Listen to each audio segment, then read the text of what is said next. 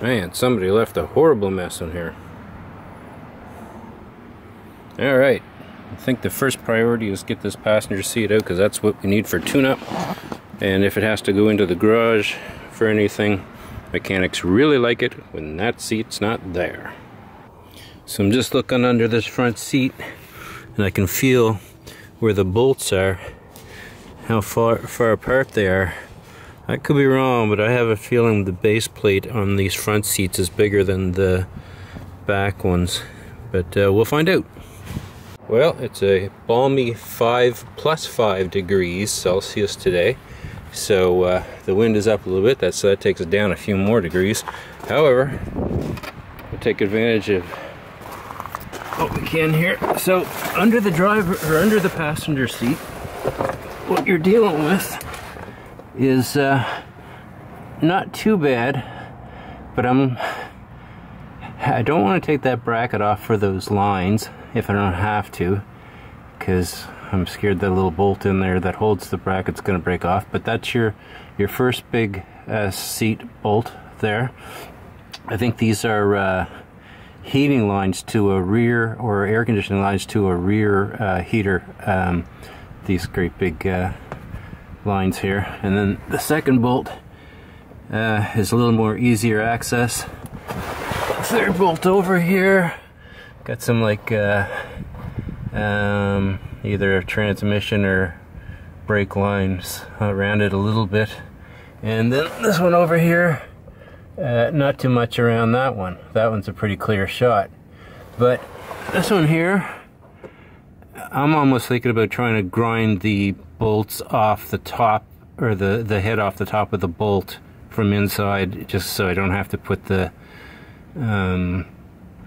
you know what, in the long run these lines probably will never be staying. I will take them out because I'll put a diesel heater in the back, but I don't want to make those kind of decisions right now. So I may try and grind the top of that bolt off up front. So I think I'll try that, see how that goes. And then if that works pretty good, I might try it with that one maybe. Well, we'll just see. I mean, this one over here is pretty clear. That's not a hard one. That's in the clear. But let's give her a go. One thing about being under here that I'm really happy about, like that's blue from the frame paint. So under here is a serious lack of rust. And this is a 1990. It was just sprayed with crown undercoating. And that red that you see there is actually a reflection of the hunting jacket that I've got on, that I'm using.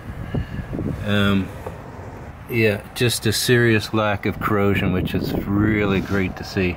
And that's what drew me to this truck in the first place. The fact that it was so clean. Alright.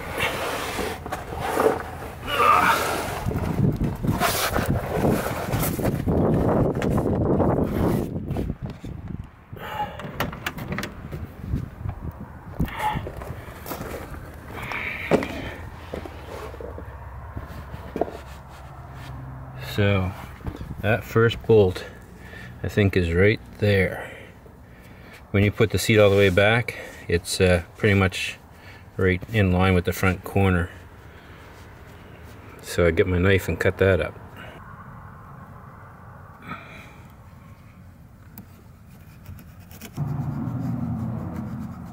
I've got the head of the bolt here.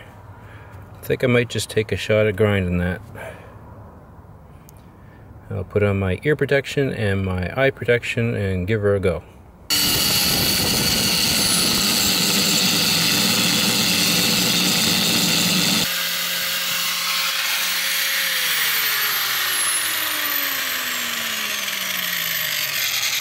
And I gave it a couple smacks and away she went through. So we got a great big hole now. So in finding the second bolt, it is right there. So it's not out here at the end of the seat, it's in a little ways, and you can feel the bump in the carpet. This one was a little farther out on the seat, closer to the edge of the seat.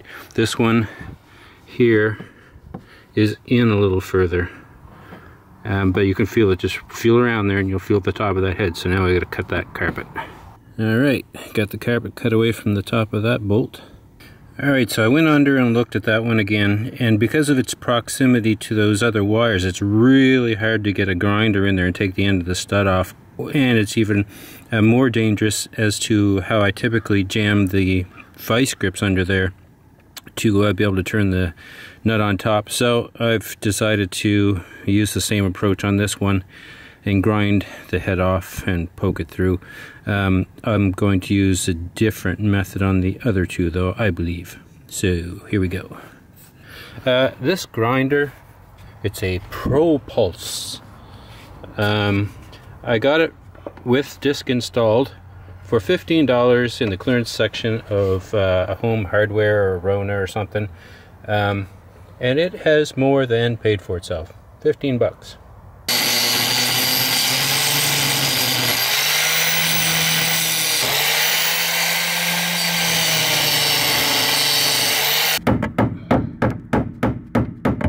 It's really hard to get your hammer in there. It's a weird angle because of the bracket.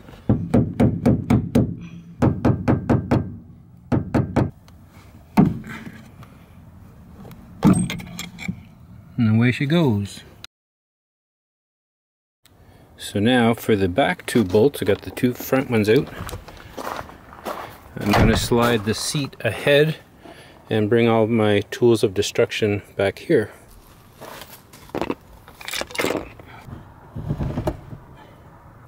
I'm also going to pull the lever on the side of the seat and push this thing ahead as far as it'll go.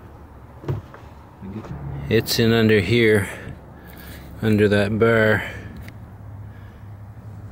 so it's going to be a real joy. It's a 5/8 socket.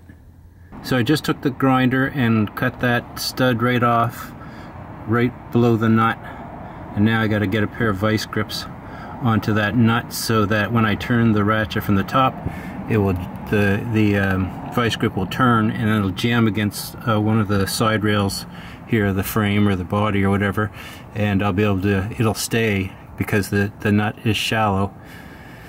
And got to get that vice grips up there. Oh man.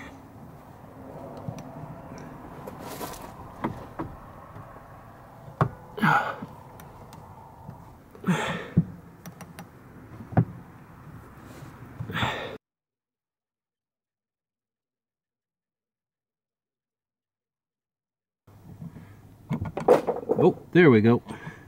That's what we want to hear. Happy, happy. The sound of vice grips falling. Right on. Alright, last bolt on this seat. Alright, got the carpet cut away. Again, it's a 5/8 bolt.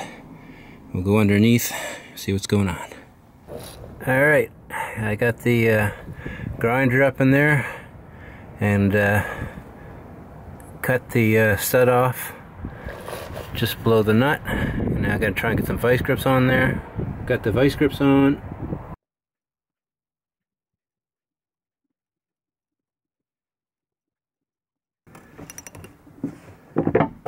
Yay! The sound of falling vice grips makes me so happy.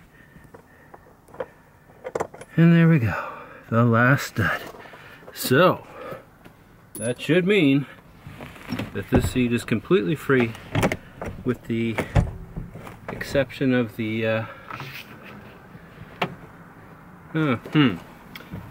did overlook something other than the carpet,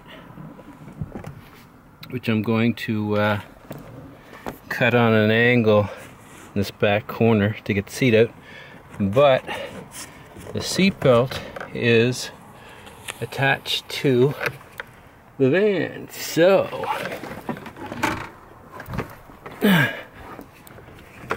up here under this plastic is going to be a bolt.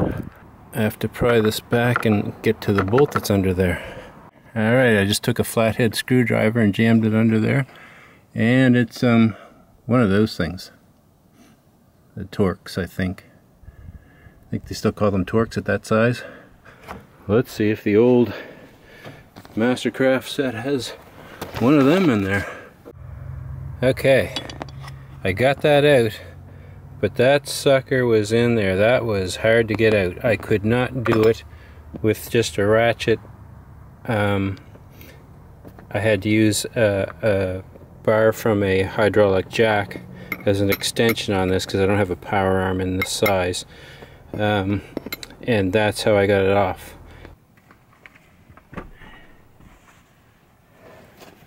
Woohoo!